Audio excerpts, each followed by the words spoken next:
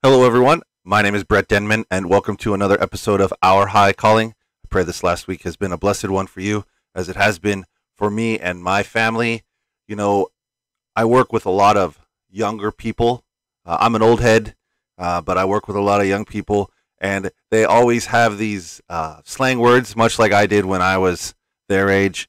And so sometimes during conversation, they'll say things and I'll be like, can I get a translation on what you just said? Because I have no idea what you're talking about. So they'll tell me what it means, and sometimes I'll just roll my eyes, but other times it's like, okay, I get that. That's pretty cool. So one thing that I hear a lot, not just from young people, but you'll hear it if you watch sports or anything like that. You'll hear the slang or the term, let 'em cook. So, as defined by the Urban Dictionary, let him cook means to let him do his thing, or to give someone space to hone their craft. And I like that, let him cook, let him do his thing. And that got me thinking in spiritual terms, because I like to turn things into an object lesson. So, what I want to talk about today is I want to let God cook. Let's let God do his thing. And what I mean by that is I want to talk about the Word of God, the Bible. God has not only inspired the writing of the Bible, but he has preserved it over time for us to use today. And we, as followers of Christ, worshipers of God, we need to just be fed what God has already cooked. God has already perfected it, his word. He's honed it, and it's for us not to go in the kitchen and do some cooking ourselves, but to just be fed. Right? In John 6:35, Jesus said unto them, I am the bread of life. He that cometh to me shall never hunger, and he that believeth in me shall never thirst. And Jesus talks about how the Word is food. The Word is the bread. And he encourages us to feed the people and to be fed ourselves. Like if you go to John 21, Simon Peter, it's the part where Simon Peter had rejected Jesus.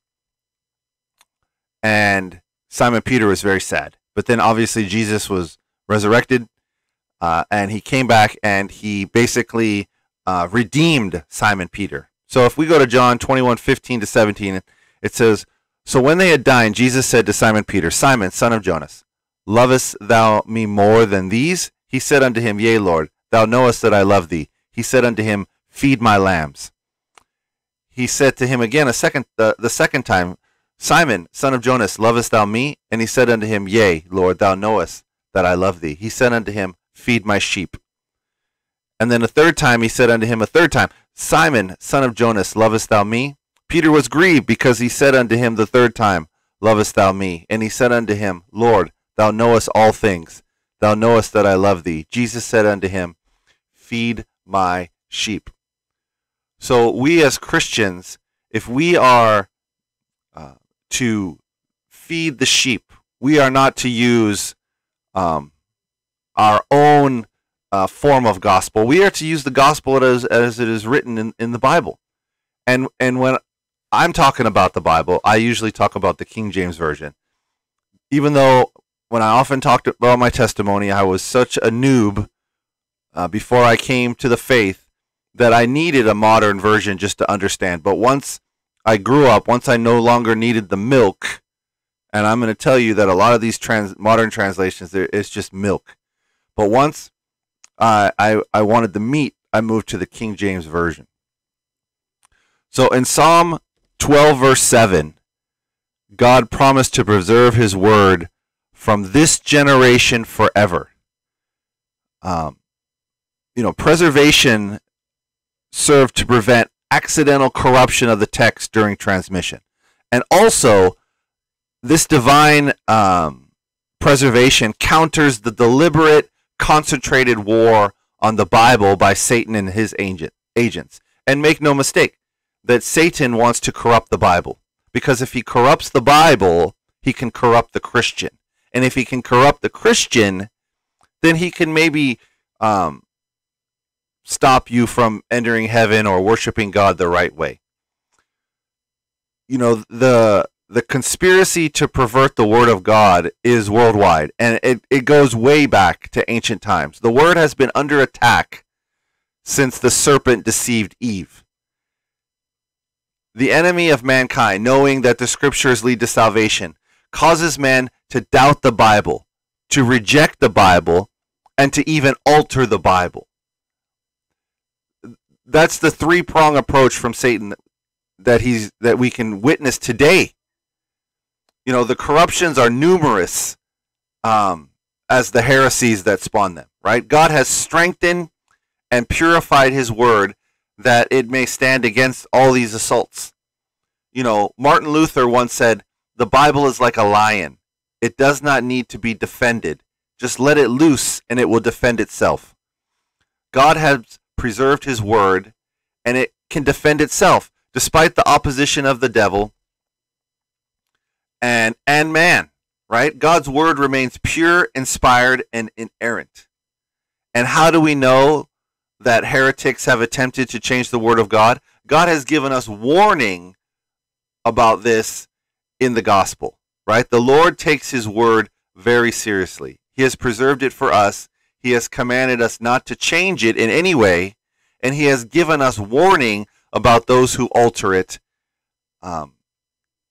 So let's take a look at some Bible verses concerning that, right? God has commanded us, do not change his word. Right? He is the author, and he basically holds the eternal copyright.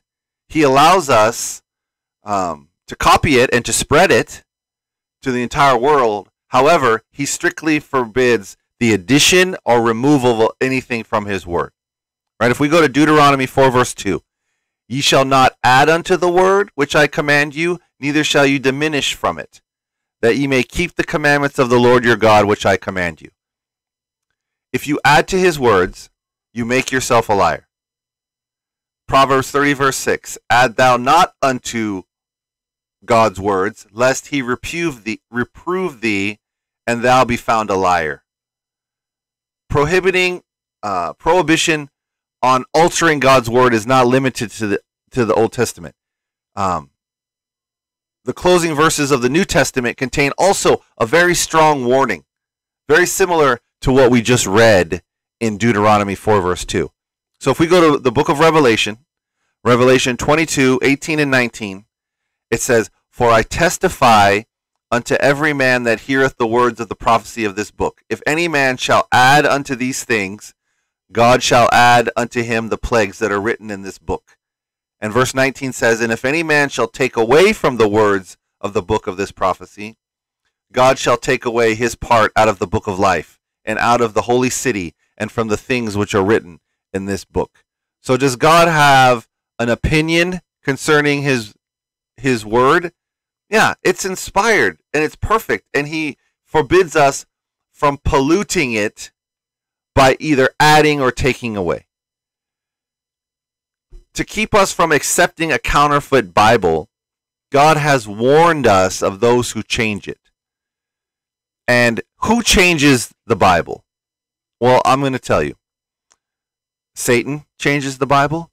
Sinners change the Bible. Heretics change the Bible. False prophets, false teachers, false apostles, along with their followers. You have to go all the way back to the book of Genesis to see where this war on God's word began. So if you go back to Genesis chapter 2, starting in verse 16, it says, "And the Lord God commanded the man, saying, Of every tree of the garden thou mayest freely eat, but of the tree of the knowledge of good and evil thou shalt not eat of it. For in that day thou eatest thereof, thou shalt surely die."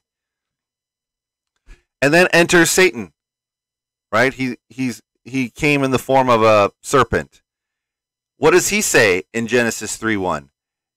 Yea, hath God said, ye shall not eat of every tree of the garden?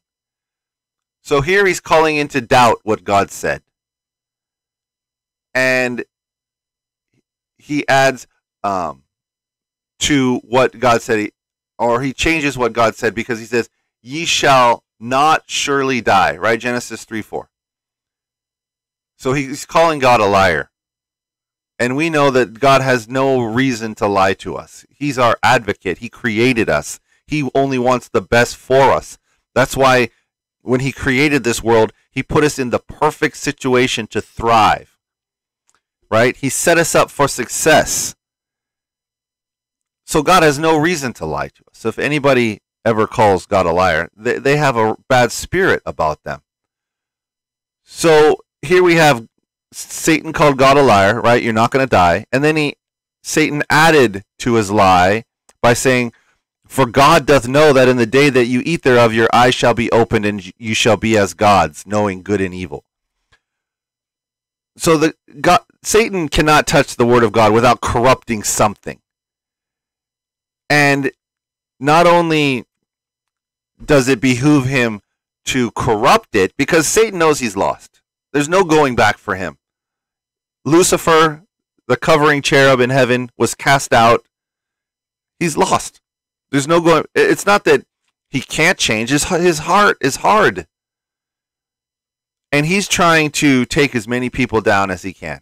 Because I'm not going to get into it today, but his whole purpose and goal was to gain a following, to be godlike. And if you reject God, the Father, reject his Son, and reject what the Holy Spirit does, then you are against God. Jesus says you're either with me or against me. Then you are against God and you are with Satan. That's what Satan's goal is. Remember, this is a black and white issue. This salvation is not, you get a one chance, then you get another chance. It's pass fail. So here we have Satan, who's lost. He's trying to corrupt the word of God, which leads men and women to salvation. If you read in Psalms 91, verse 11 and 12, for he shall give his angels charge over thee, to keep thee in all thy ways. They shall bear thee up in their hands, lest they shall dash their foot against a stone. Now, remember when Satan went into the wilderness, Satan perverted that.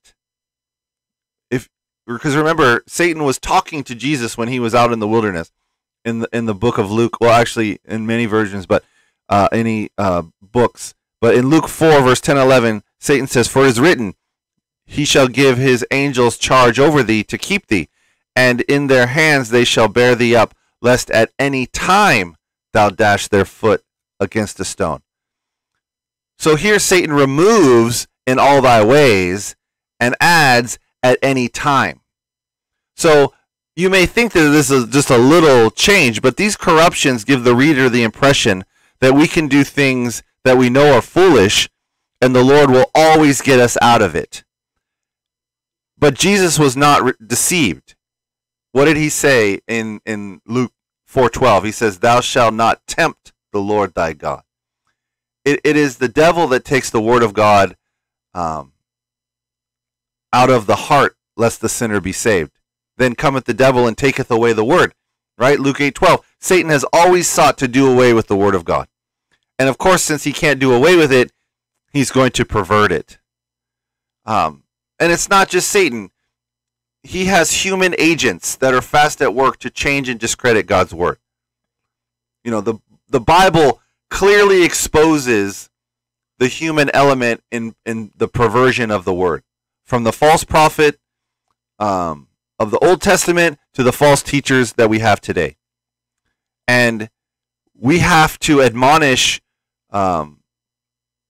ourselves. We have to understand that we need to study the Word of God, and we need to study it unadulterated, and we have to understand that God has a plan and a purpose for us. And if that plan or purpose deviates from the life of Christ, because we are to reflect the character of Christ when he came to this planet. So we have to be careful of a message being given to us that lessens the impact that Christ had on our lives. Mainly humility, poverty, empathy, compassion, love. If all these things are removed and instead the focus is on self, then you know that there's a corruption there. Let's go to another Bible verse. Because we want the true gospel. And we want to have the unadulterated word of God. Let's go to Romans 1:21. It says, because that when they knew God, they glorified him not as God, neither were thankful, but became vain in their imaginations, and their foolish heart was darkened. And then we go to verse 25. Who changed the truth of God into a lie, and worshipped and served the creature more than the Creator, who is blessed forever. Amen. These people have rejected God and have changed the truth of God into a lie. They are hardened sinners who love their sin, who want nothing to do with God and his salvation and his standards. These people go beyond rejecting the word of God in their own lives. They want to change the word and thus justifying their sins. And being convicted by Scripture, but being hardened against God, what they're trying to do is they're trying to change these passages so that what they're doing is justified. And this is done over and over again. Because typically, what does the Bible say? The Bible says Jesus is the way, the truth, and the life. Nobody goes to the Father except through him. Who doesn't like that? Well, the Jews and the Muslims don't like that. So they want to get that changed. And then, of course, Jesus has standards to live by. And that includes how we treat others, how we treat our bodies, what we do with our bodies, the words that come out of our mouth. Who's that going to offend? Well, if you're a sodomite, it might offend you because God says that's a sin. So here we have these groups that want to retranslate the Bible to make what they're doing acceptable. But these alterations are perversions, and we have to reject them. But there's some people that want it to be true, and they reject. For example, you have this prosperity gospel that says God is going to bless you, and if you're not under the favor, if you're not favored by God, then you're going to have trouble. Listen, that's the doctrine that Job's friends brought to him. Well, you must be a sinner. You must have done something, right? The guy who was born blind, brought to the temple. Well, your parents must have sinned for you to be. That's a perversion. If we look at the life of Christ, he lived in poverty. He told the rich young ruler, sell everything you have, give to the poor, follow me. Jesus is not preaching a prosperity gospel. Our treasure is to be in heaven, not here on earth. What are we to do here on earth? We are to be sanctified, and we are to take on the holiness and righteousness of Christ. We are covered by his grace. We deserve what happened to him. But because of the sacrifice of Christ, we are forgiven. We are redeemed. But these people want to be redeemed in their sin instead of overcoming sin. We have, I want to read, let's read another Bible verse about perverting the gospel. Let's go to 2 Peter 2. So 2 Peter 2, verse 1-3. But there were false prophets also among the people, even as there shall be false teachers among you, who privately say, shall bring in damnable heresies, even denying the Lord that bought them, and bring upon themselves swift destruction. And many shall follow their pernicious ways, by reason of whom the way of truth shall be evil spoken of. and therefore and through covetousness shall they with feigned words make merchandise of you, whose judgment now of a long time lingereth not, and their damnation slumbereth not. False teachers will come bearing feigned words, fake words, false words, words that appear to be words of God, but are not.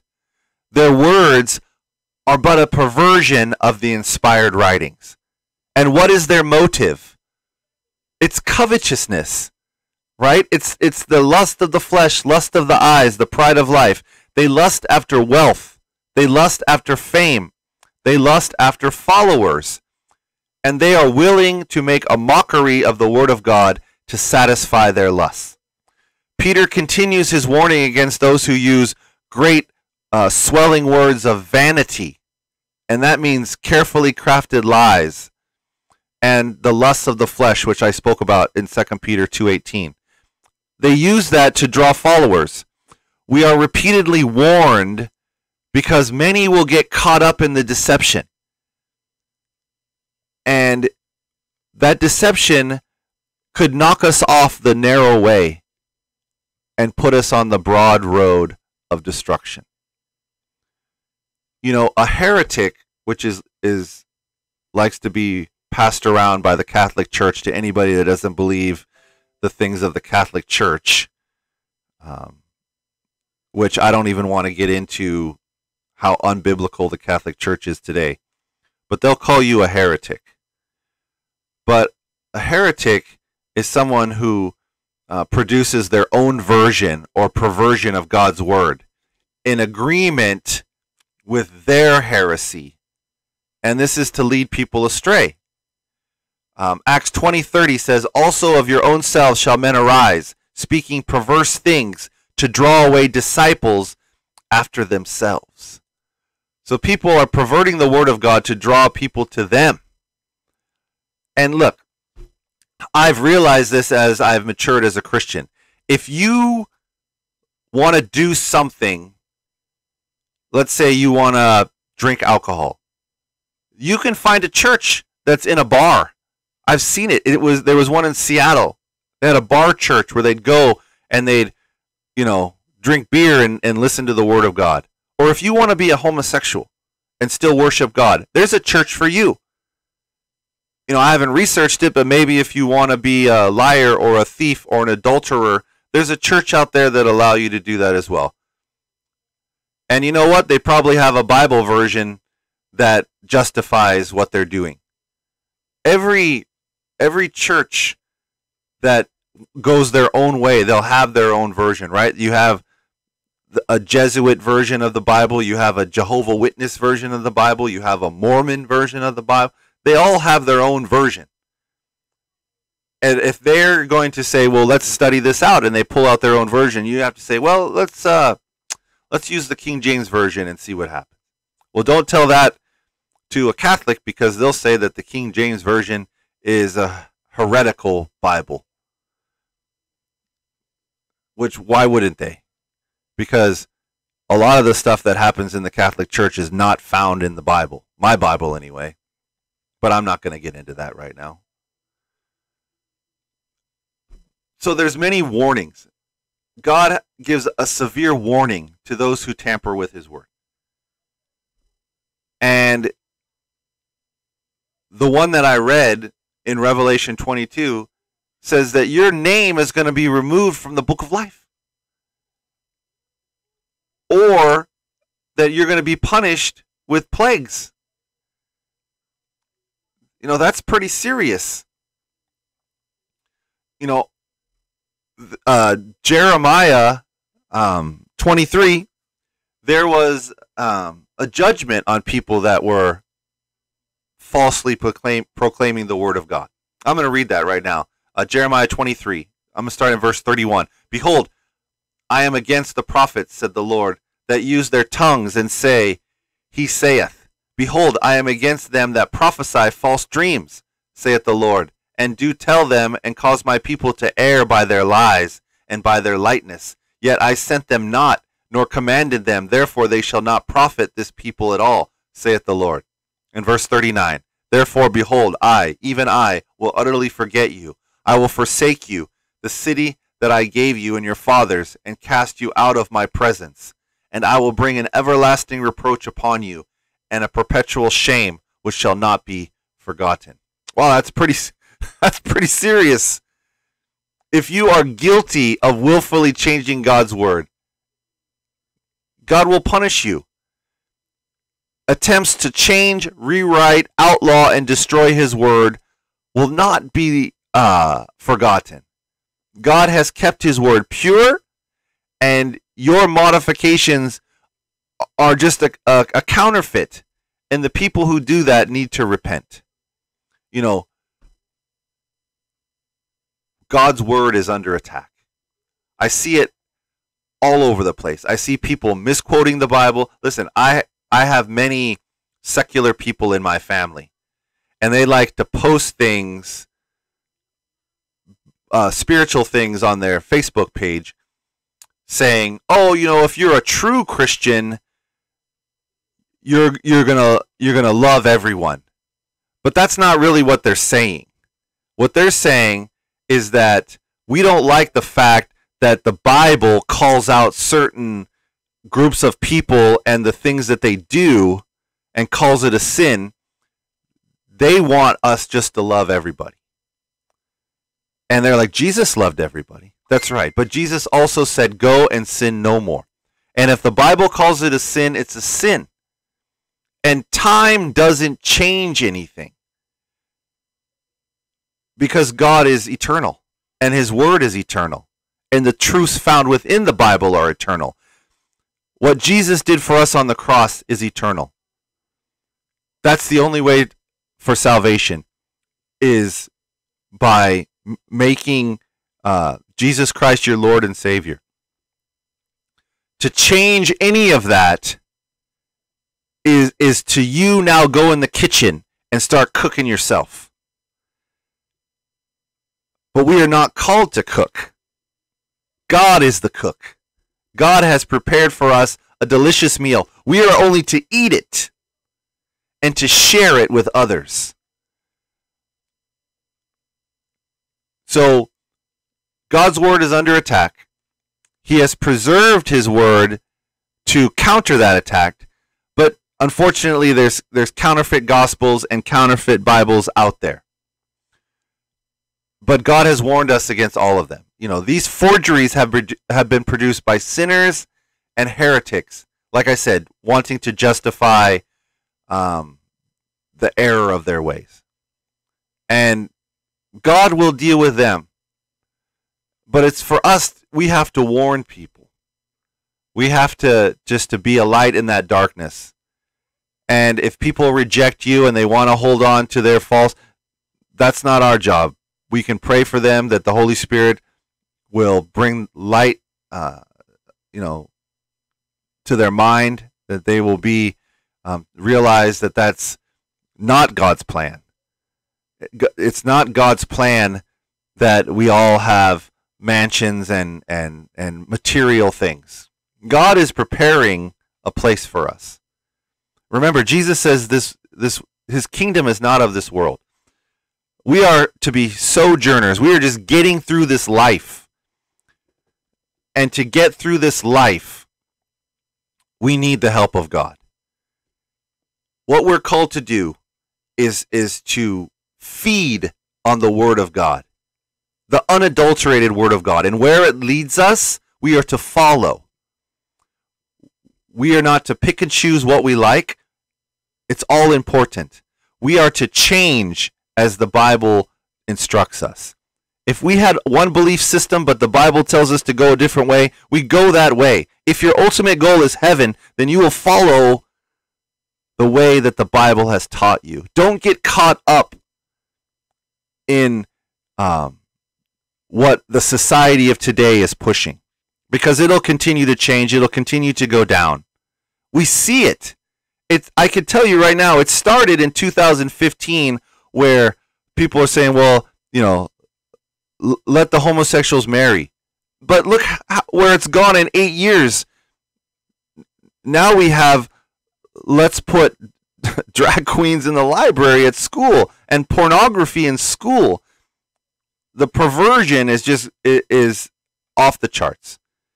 And I tell you right now, if God doesn't come soon, he's going to have to apologize to Sodom and Gomorrah, because we are getting there. But brothers and sisters, take the word of God, feast on it. It is written, right? You cannot live by bread alone, but by every word.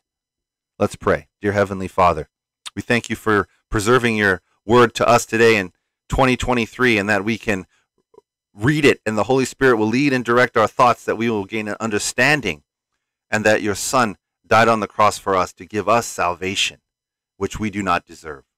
Please help us as we study the Bible every day, that we may not be deceived, but we may be led down the straight and narrow way. We thank you for your love and mercy. In Jesus' name, amen. All right, thank you, everyone. Have a wonderful upcoming week, and we'll see you back here next time. God bless.